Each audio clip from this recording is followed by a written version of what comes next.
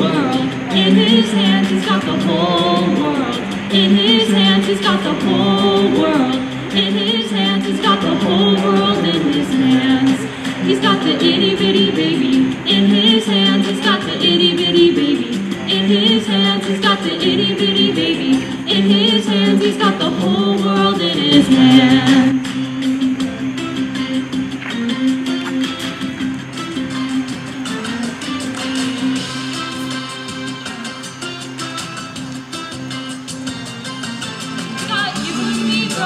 In his hands he's got you and me, sister. In his hands he's got you and me, all saints. In his hands he's got the whole world in his hands. He's got everybody here. In his hands he's got everybody here. In his hands he's got everybody here. In his hands he's got the whole world in his hands.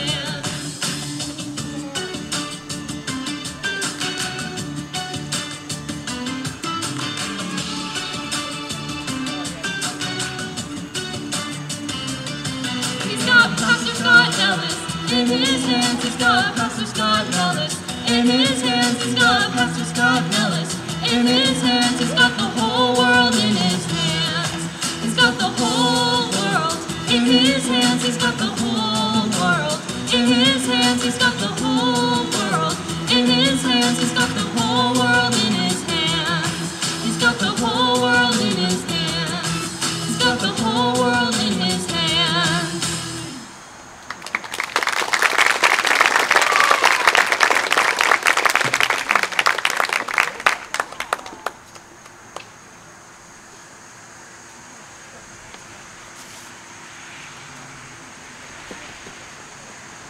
Good afternoon. As we gather to install Pastor Scott, and I think that 6 months is probably a good time, right? He's kind of done that trial for 6 months, a trial run, and we're like, okay, we'll keep him, right? We're pretty good with that, absolutely.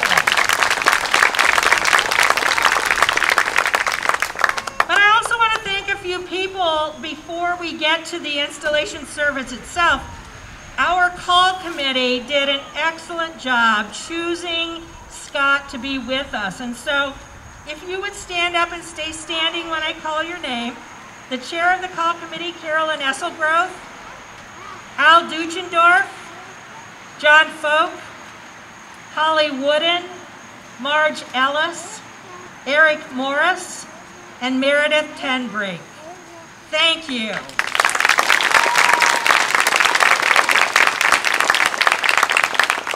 We also have some special guests with us. Now, Pastor Scott will be among us and around us a lot, but I think it's important that we meet others that he brought with him. So, his wife Mary, you can stand, Mary, please, his daughter Lydia, and his daughter Adeline.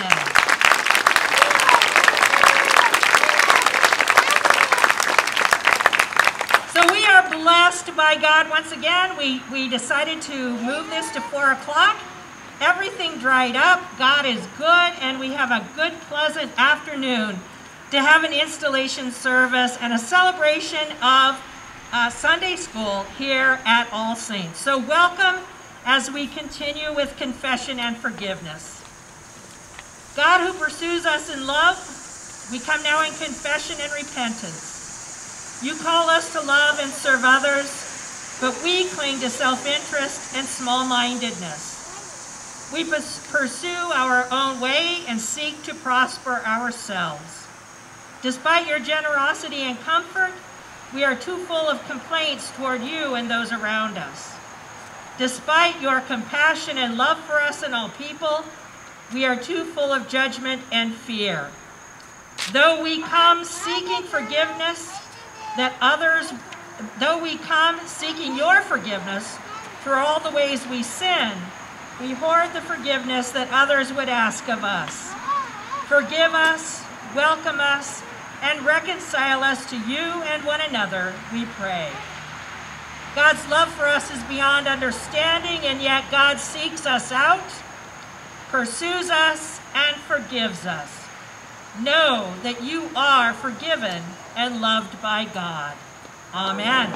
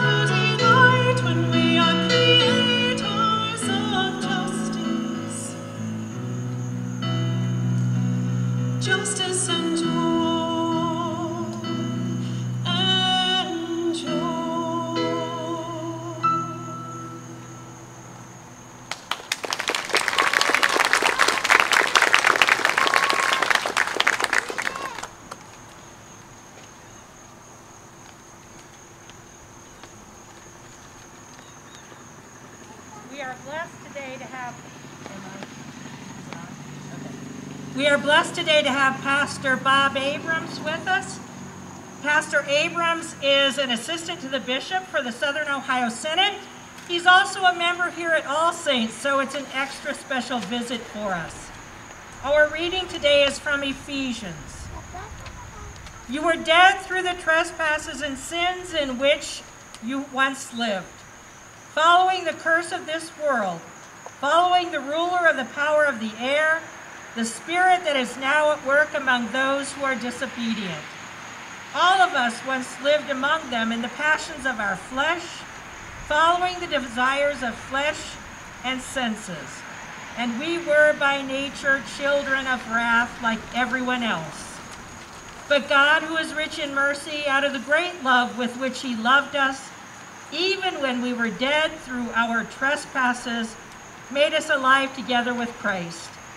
By grace you have been saved, and raised up with him, and seated us with him in the heavenly places in Christ Jesus, so that in the ages to come he might show the immeasurable riches of his grace and kindness towards us in Christ Jesus. For by grace you have been saved through faith, and this is not your own doing, it is the gift of God, not the result of works, so that no one may boast. For we are what he has made us, created in Christ Jesus for good works, which God prepared beforehand to be our way of life. The word of the Lord. Thanks be to God.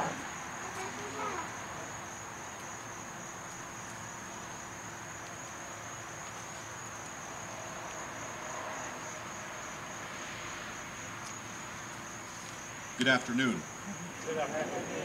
Isn't this a beautiful afternoon for this? I was at a wedding yesterday and the sun was just pelting down on us outside, so this is good. It's also good that we're not sitting in the rain. So I congratulated your pastors on their judgment. As Pastor Bonnie said, my name is Pastor Bob Abrams. I serve as the assistant to the bishop in the Southern Ohio Synod, and I get the privilege of working with congregations when they are in transition, working with call committees, helping pastors match up. And so it is a delight today to be here with you to celebrate the installation of Pastor Scott. I also bring you greetings from Bishop Dillahunt, who sent me with a very important message, and that is, tell him I said hi. So, can I say hi back for you? All right, I will. I cannot think of a weirder time for a pastor to start a call. Am I right? This is a little strange. So we go through the call process, and then COVID hits and the church doesn't meet. And so this time has been strange, but it's been a time of learning. And we're not done yet. We don't know what it's going to look like, even in 6 months or a year. But we are starting to learn some things about our Southern Ohio Synod in particular, but about the church. Let me tell you a couple of things that we have found out. One is that during this time of not meeting, 6 months or so, the giving in most of our churches has not gone down at all. In fact, in many churches it has gone up. And I was sitting next to a pastor last night of a different kind of a non-denominational group, and he said their giving tanked when they stopped meeting. And he said, what happened to yours? And I said, it's gone up. I was trying to make him jealous, you know, the Lutherans. And he said, why is that? And I said, I think it's because we have a sense that the ministry has to continue in a real... Now, you tell me if you think I'm wrong, and I mean that. But isn't it that we value this community of faith? We don't want this to go away.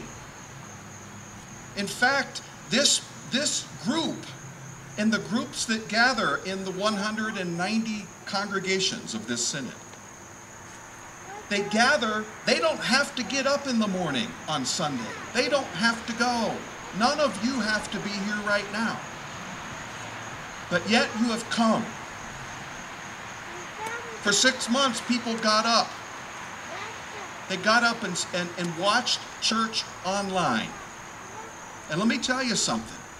In a lot of our congregations, attendance has gone up online.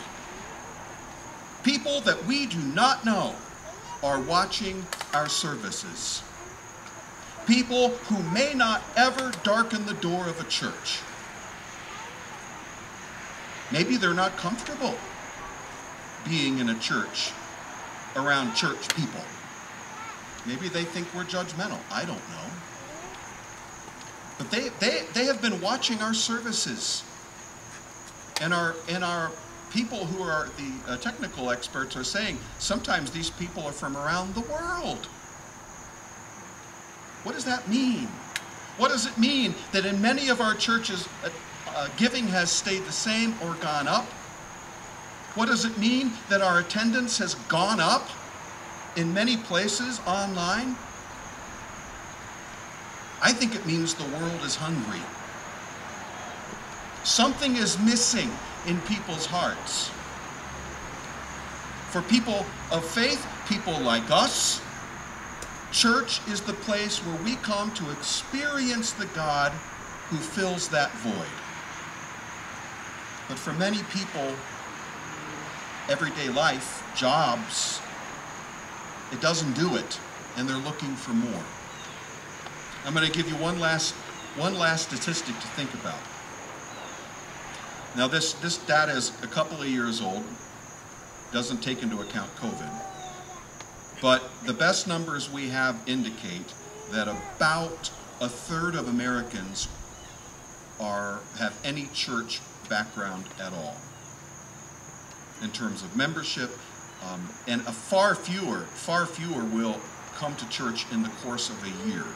More like 25% of Americans will go to church in the course of 1 year. And weekly attendance, people who are regular attenders, it's more like 13%. Think about that. 5 out of 6 people that we know who are driving by right now, who live in our neighborhoods, who work with us, don't go to church. Many of them may have a faith that we don't know about, but I'm telling you, many of them don't. Yet this time of COVID has opened our eyes to some things. It has opened our eyes to the fact, I think, that what we possess, which is the love of God through Christ, is the food that people are starving for. Paul tells us in Ephesians that God loved us before we did anything, before we deserved anything. So much that God came in the form of a person and died for us. So you and I do not go to a church or possess a faith that is a faith about how we are better than anyone else, or that we deserve to go to heaven. We possess a faith of a God who loves us and chases us down, as our confession said today. People are hungry for it. And I'm telling you, that is the reason that we are here. We are here, Bishop Dillahunt likes to say it this way, we are an outpost. This church is an outpost for the gospel of Jesus. Nothing more, nothing less. It's not a club. We're not paying dues to get a service. We are here because God loves the world, and we are here to tell the world that God loves them. And I got news for you. It ain't just people like me, dressed like this, who are called to do it. Now, I'm not going to keep talking a long time, but I'm going to give you a couple of suggestions. You know, Lutherans get a little cringy when you say, tell people about your faith. We're kind of doers, right? Instead of speakers. What can we do? Couple of examples. You know, has anybody ever heard a story from someone who is having a hard time in their life? Come on, I mean, really. Do you know what you can say to a person like that? How can I pray for you? How can I pray for you? What does that say? It says that you care about them, that you worship a God who cares about them, and that you're intersecting your faith with theirs right now. You're offering your faith to them. And if you want to get really bold, pray for them right then and there. And you're all staring at me blankly on that part. I'm going to tell you a quick story. You know, all good Christians in normal times after church go to Bob Evans, right? And they back their cars into the spaces. Well, my wife, Kathy, she knows I tell this story, by the way. We went, and guess what I was dressed like? And I had my wife and 2 little kids with me. And we're sitting at a table, and 4 women about 4 tables away were staring, looking at me like this, clearly wondering, what's that priest doing with that woman?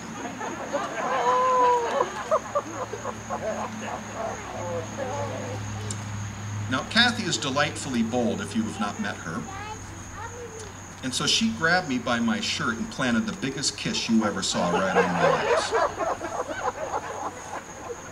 Which then prompted one of the women to come over. And she said this, she said, "Father, where is your parish?" And I said, "I'm a Lutheran pastor." And she said, "Oh, thank God." It was a table of 4 nuns. True story. But here's the point of it. She said, "I don't care if you're a Lutheran or if you're a Catholic. I don't care.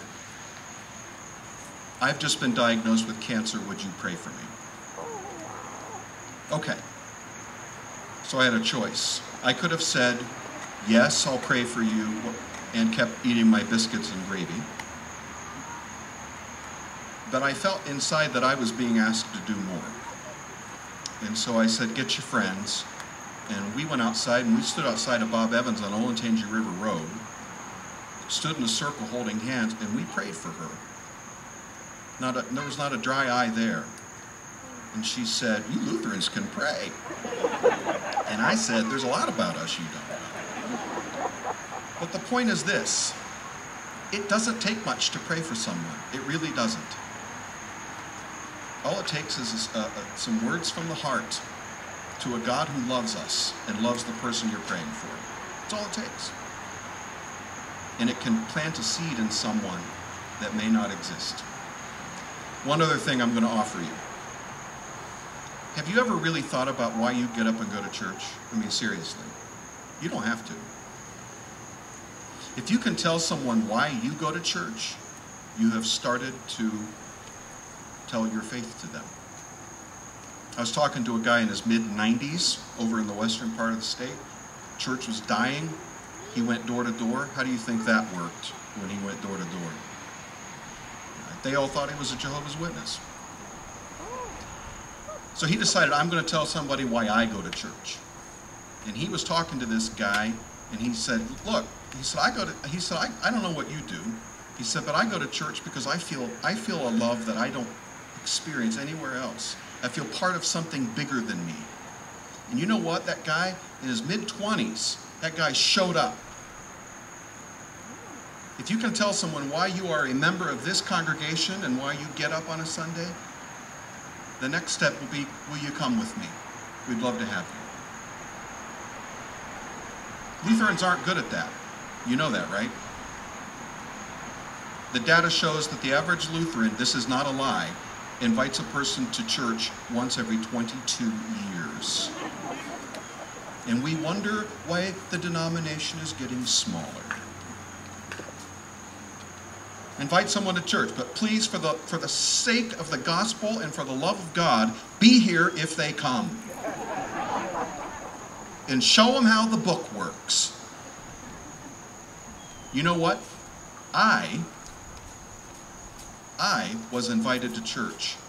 Before I did this, I was a lawyer for a long time, and a woman in my office said, "Where are you going to church?" I was a lapsed Methodist. I said, "Nowhere." Turns out she was an ELCA Lutheran, and look what happened. Seriously, look what happened. You don't know what God will do with an invitation. You don't know. I'm telling you this because we are installing today your new pastor, and he is not just eye candy to stand up front in a row on Sunday to make us feel better. His role is to help equip us, all of us, to be able to know the gospel, to experience God's forgiveness, and to share it. To share it. To share what Paul says are immeasurable riches of God's grace.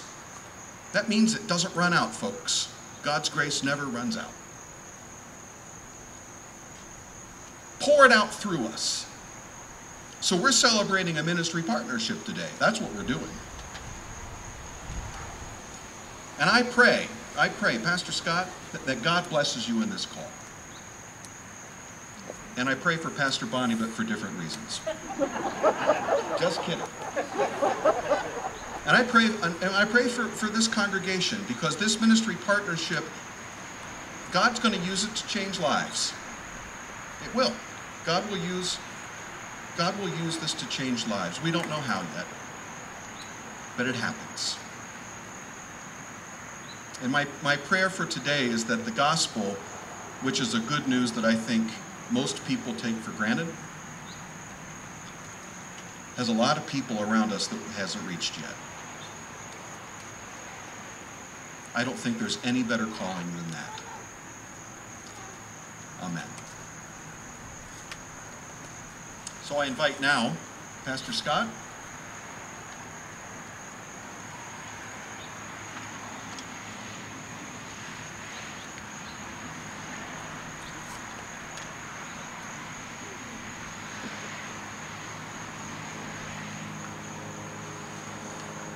Having been authorized by the church to install Scott Christopher Nellis, our co-worker in the gospel, as associate pastor of All Saints Lutheran Church, Worthington, I now ask for certification of this call.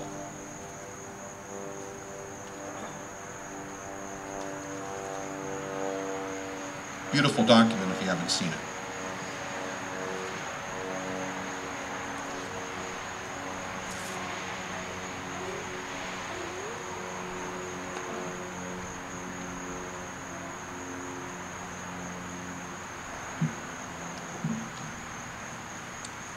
We of All Saints Lutheran Church, after prayerful deliberations, have called Scott Christopher Nellis to be pastor. I present him for installation. Thank you.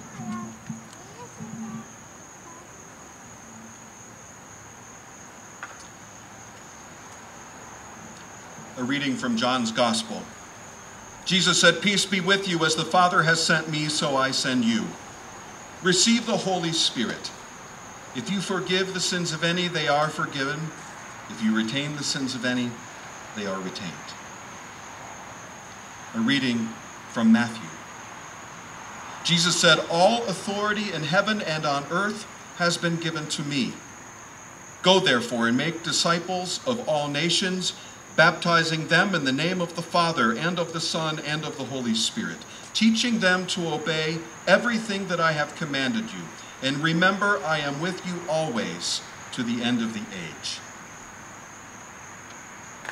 A reading from 1 Timothy. Set the believers an example in speech and conduct, in love and faith, in purity. Till I come, attend to the public reading of Scripture, to preaching, to teaching. Do not neglect the gift that you have, which was given to you by prophetic utterance, when the council of elders laid their hands upon you. Practice these duties, devote yourselves to them, so that all may see your progress. Take heed to yourself and to your teaching. Hold to that. for by doing so you will save both yourself and your hearers. Pastor Nellis, in the presence of this congregation, will you commit yourself to this new trust and responsibility in the confidence that it comes from God through the call of the church? I will, and I ask God to help me. Will you preach and teach in accordance with the Holy Scriptures and the confessions of the Lutheran Church? Will you carry out this ministry in harmony with the constitutions of the Evangelical Lutheran Church in America? I will, and I ask God to help me. Will you be diligent in your study of the Holy Scriptures? Will you love, serve, and pray for God's people?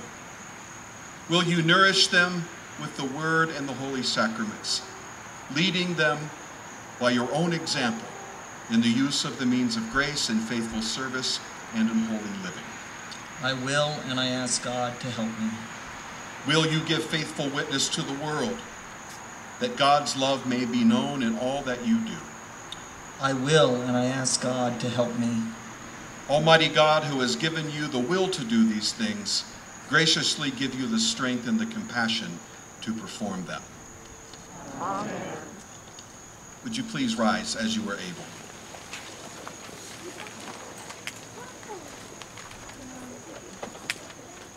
And you, people of God, will you receive this messenger of Jesus Christ, sent by God to serve God's people with the gospel of hope and salvation? Will you regard him as a servant of Christ and as a steward of the mysteries of God? Will you pray for him, help and honor him for his work's sake, and in all things strive to live together in the peace and unity of Christ?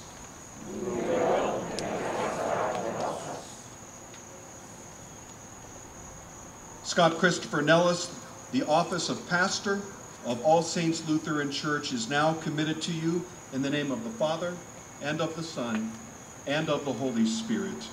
Amen.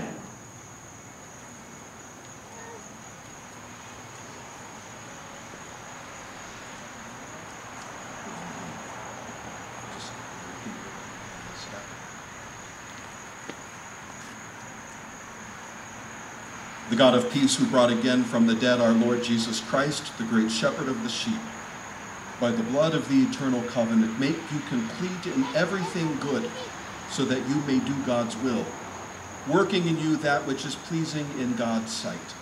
Through Jesus Christ, to whom be glory forever and ever. Amen.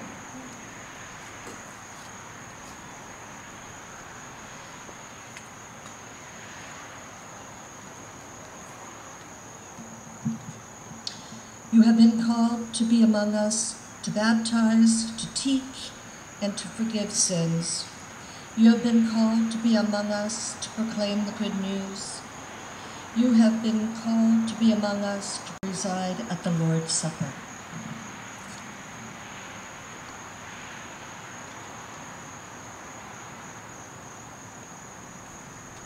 People of God, I have the privilege of presenting to you Scott Christopher Nellis, your new associate pastor. Let us welcome him in the name of Christ.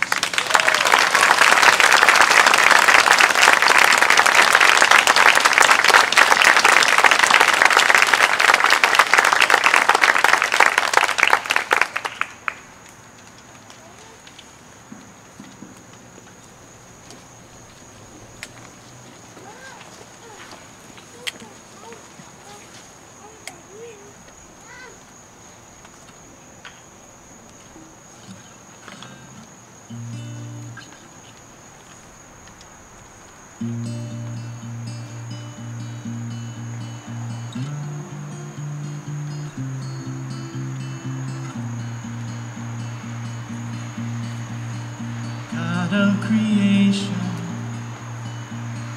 there at the start, before the beginning of time,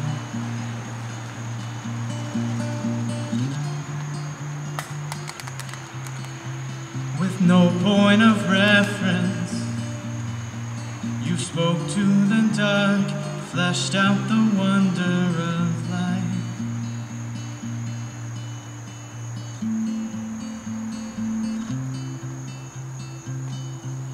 And as you speak, 100 billion galaxies are born.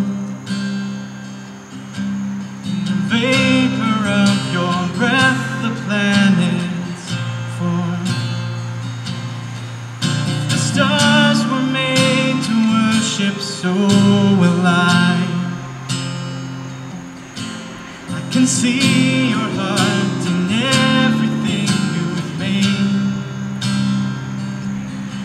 Every burning star, a single fire of grace. If creation sings your praises, so will I.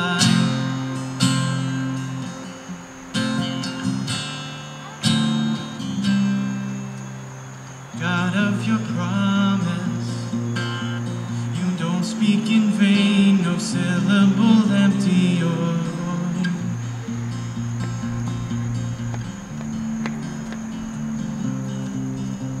For once you have spoken, all nature and science follow the sound of your voice.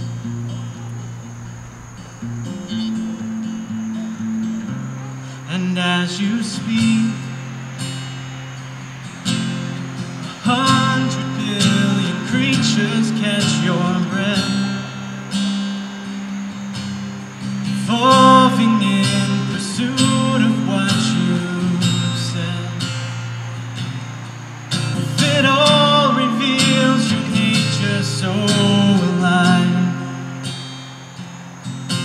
I can see your heart in everything you say. Every painted sky, a canvas of your grace. If creation still obeys you, so will I.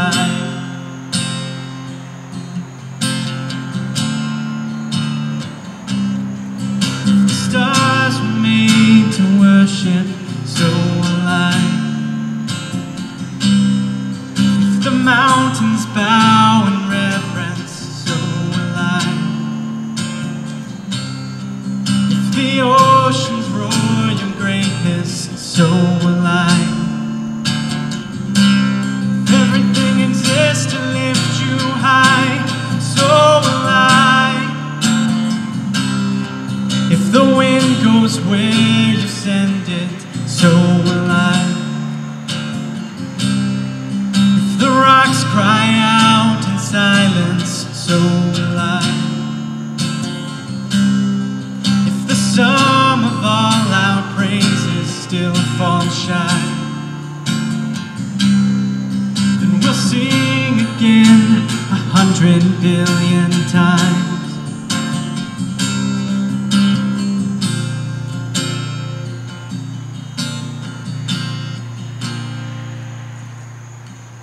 God of salvation, you chase down my heart through all of my failure and pride.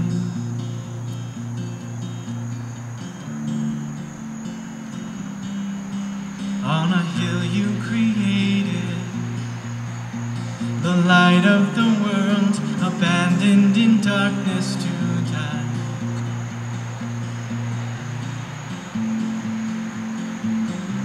And as you speak, 100 billion failures disappear. Where you lost your life so I could find it here. If you left the grave behind you, so will I. I can see your heart in everything you've done. Every part designed in a work of art called love. If you gladly chose surrender, so will I.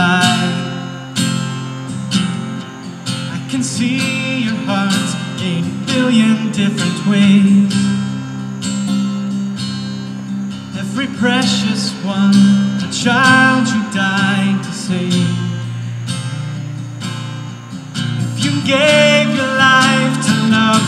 so alive,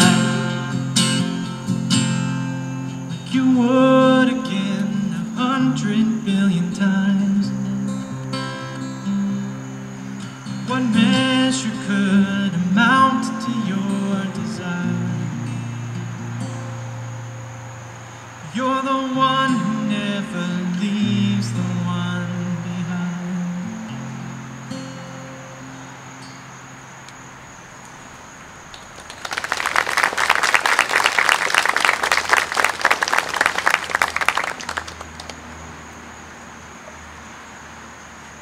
Let us pray for the whole people of God in Christ Jesus and for all people according to their needs. For all members of your church in their vocations and ministries, that we may serve you with true and godly lives. Lord, in your mercy, hear our prayer. For all bishops and pastors, especially for Elizabeth Eaton, our presiding bishop, for Suzanne Darcy Dillahunt, our bishop, and for pastors of our sister congregations, that they may be filled with your love, may hunger for the truth, and may thirst after righteousness. Lord, in your mercy, hear our prayer. For Pastor Scott Nellis, chosen to be pastor of this church, that he may faithfully fulfill the duties of this ministry, build up your church, and glorify your name. Lord, in your mercy, hear our prayer. For the indwelling of the Holy Spirit in Scott, that he may be sustained and encouraged to persevere to the end. Lord, in your mercy, hear our prayer. For Mary, Lydia, and Adeline, for all Scott's family and loved ones who give support, that they may be adorned with all Christian virtues. Lord, in your mercy, hear our prayer. For all who fear God and believe in Christ, that our divisions may cease, and that all may be one as you are one, Lord and Father of us all. Lord, in your mercy, hear our prayer. For the mission of the church, that in faithful witness it may preach the gospel to the ends of the earth. Lord, in your mercy, hear our prayer. For those who do not yet believe, and for those who have lost their faith, that they may receive the light of the gospel. Lord, in your mercy. For all who have died in the communion of your church, that they may have rest in that place where there is no pain or grief, but life eternal. Lord, in your mercy. Into your hands, O Lord, we commend all for whom we pray, trusting in your mercy through your Son, Jesus Christ, our Lord. Amen.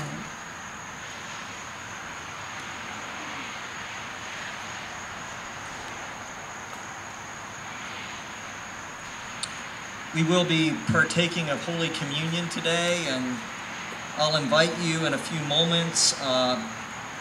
In the bulletin, you can see the capitalized words, the body of Christ given for you. At that point, you will pull your mask down, and you'll be able to consume the wafer, and then the blood of Christ shed for you, you'll take the juice. And if you haven't used these individual communion kits yet, you kind of have a top layer that you peel back for the wafer, and then a second tab that you'll pull back for the juice. This is the table of Holy Communion. It is a table not of the church, but of God. So know that you're invited to this sacrament, those who have much faith and those who have little, those who have tried to follow and those who have failed.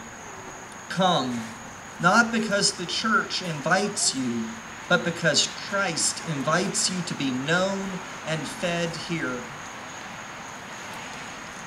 In the night in which he was betrayed, our Lord Jesus took bread, he gave thanks, broke it, and gave it to his disciples, saying, "Take and eat. This is my body given for you. Do this for the remembrance of me." The body of Christ given for all of you.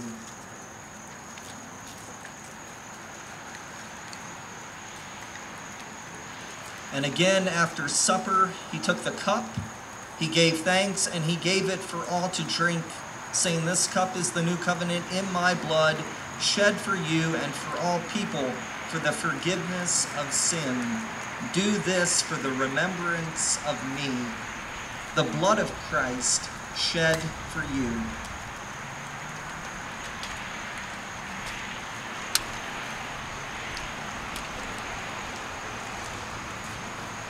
Loving God, remember us in your kingdom and teach us to pray. Our Father, who art in heaven, hallowed be thy name. Thy kingdom come, thy will be done on earth as it is in heaven. Give us this day our daily bread, and forgive us our trespasses, as we forgive those who trespass against us. And lead us not into temptation, but deliver us from evil. For thine is the kingdom and the power and the glory forever and ever. Amen.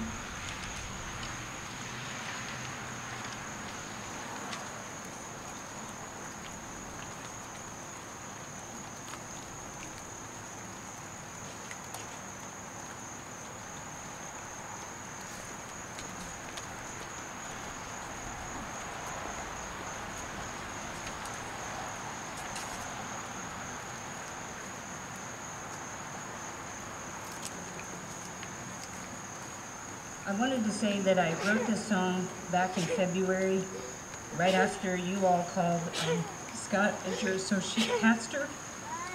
It was a very exciting and humbling time, and so I want to share that with you today.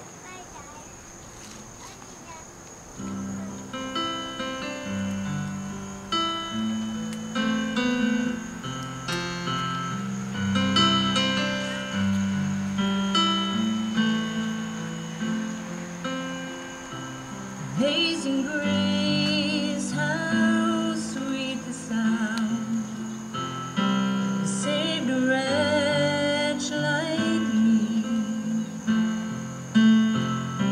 Spark of light in the darkest times, love beyond our means,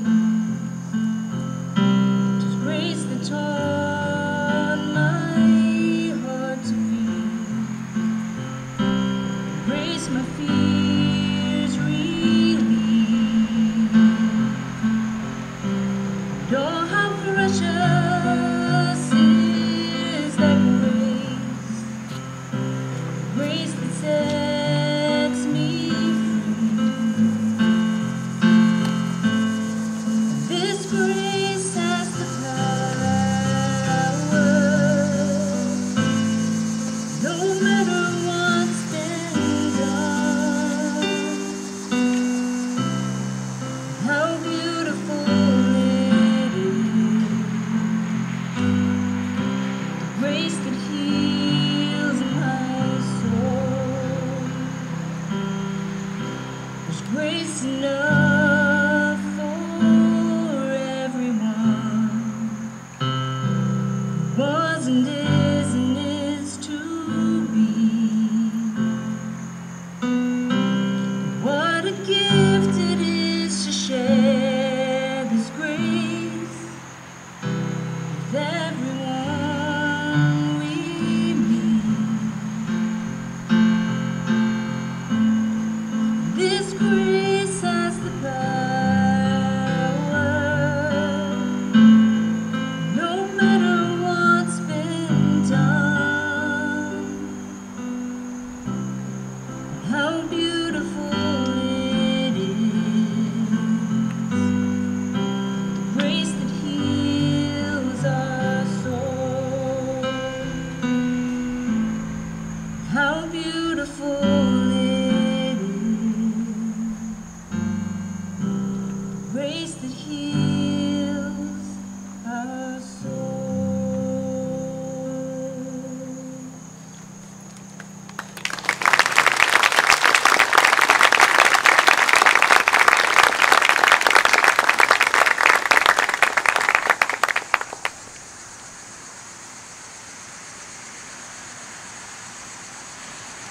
Before I give the blessing and dismissal, I want to say, this day is not really about me. It's about all of us, right?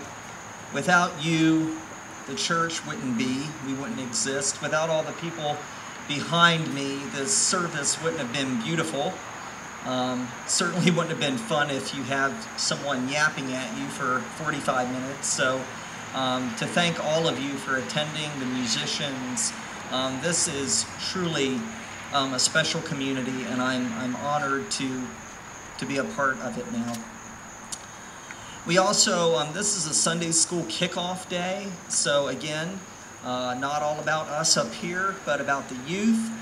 And we have a Grader's truck on site, so you'll be able to have a little bit of pre-dessert dinner, I guess you would say. And so take advantage of that. We have Sunday school kits that youth can take home. They have youth group meeting tonight, so a lot of stuff happening. Thank you for attending. Thank you for taking my phone calls when I've called you, for making meals and delivering them to my family and I, for the support and love that you've shown to us. Thank you. May the love of God find you wherever you are. May the grace of Jesus Christ fill you, and the unity of the Holy Spirit compel you to love others. May Almighty God, Father, Son, and Holy Spirit be with you today and always. Amen. Go in peace, pursue the love of God. Thanks be to God.